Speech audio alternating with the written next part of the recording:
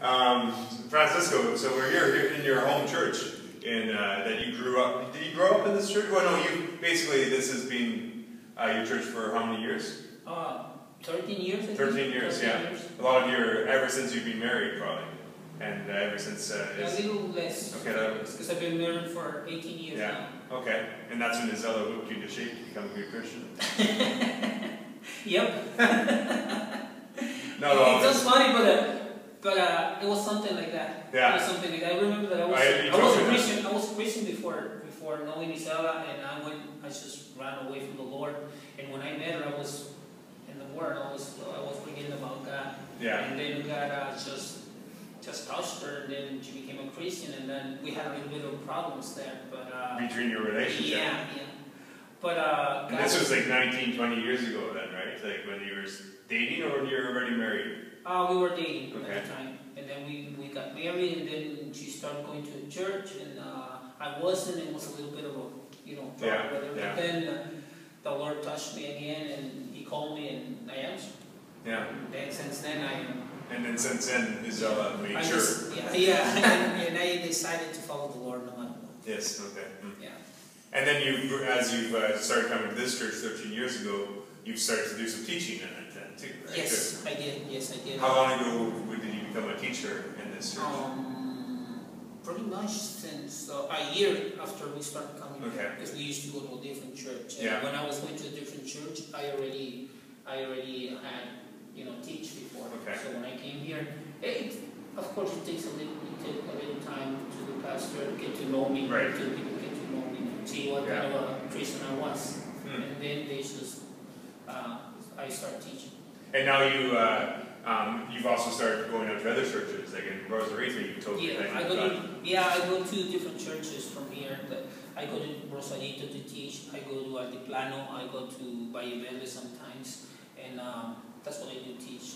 And I teach here. The people that I'm teaching here are people that are going, being prepared to be teachers, to be pastors, to go out and preach the Word of God. That's what I'm doing. You're training up people. You're training people up. Yeah, actually, I was telling you before that we have plans to start a school here in this January. Also, at the same time, we want to be starting working in the place in Terrazas.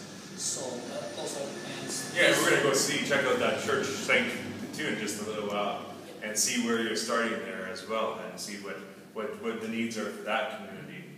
Now, the Youth Farm Bible Camp is what we do is disciple people. We see our staff being discipled, trained up, and we see the same thing that's happening with what you're doing here in Mexico. And we've wanted to come along and sort of support you in a little way.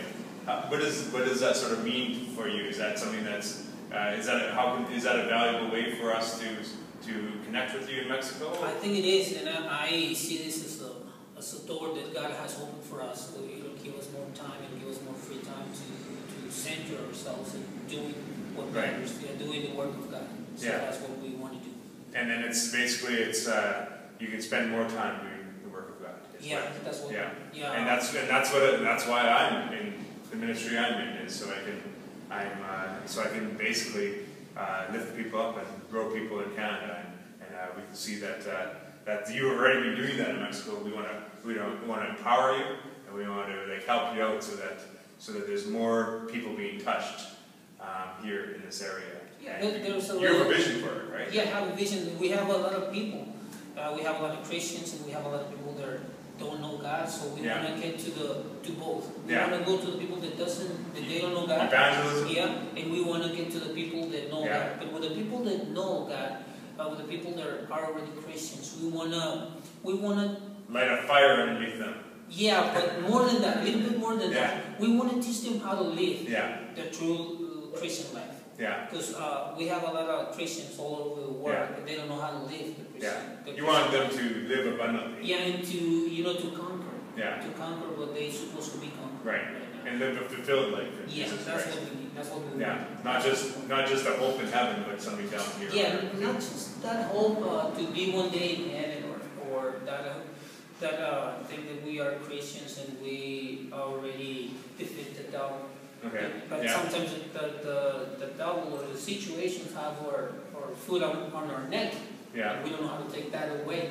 So that's what we're going to teach the Christians. To Yeah. take that away, to be free, to be truly free. Yeah. To be truly free in this world and be prepared for the next. Yeah. And then that's gonna enable a lot of people just to live freely and just to have power in God and the movement of the Spirit comes. Yeah, and that is gonna help a lot, because these people are going to be fired up, as you said, and they're going to be, becoming instruments, true instruments in the hands of God. And that's your passion, to see people. To see people become true instruments in the hands of God. Because there's a lot of ministers, there's a lot of people working for God. Yeah. But the question, are they really good instruments in the hands of God? Yeah. So sometimes they build something, and because they don't know how to live the true Christian life, everything that they're building with their testimony, they just go down in a minute. Yeah. So we don't want that to happen. Yeah, you want to have a strong foundation. And have strong foundations, to have solid buildings. Well, thank you very much, Francisco, and it's been a great to partner with you. Blessings to you. All right, I'm with my friend here, Francisco, and they're just about to start a church January 1st on this location. And it's a great news, isn't it, Francisco? Yes, it is. You were just telling me a little bit about the area and how there's some issues for Christians that are living here. You want to explain a little bit about it? Well, before when this area was starting, there was a lot of ministers from the States that sent people to work here with the people to teach, to preach the Word of God. But what they did, they used to bring a lot of food, a lot of bread, a lot of things for the people.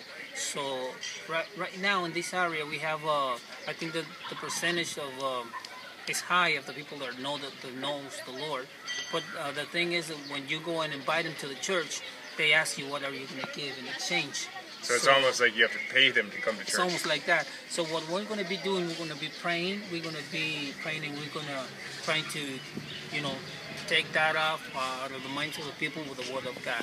We have only the Word, and that's what we pray, the Word of God. So the power of God, the power of the Word, is what you want to see transform people's lives.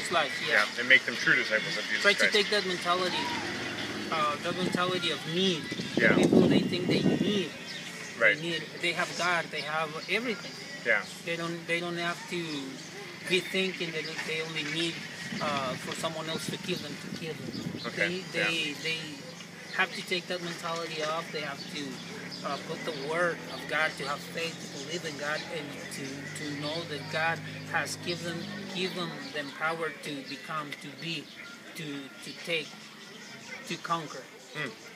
Well, blessings as you serve this church here and this area here of Tijuana, Mexico, where Francisco is going to be building a church right here.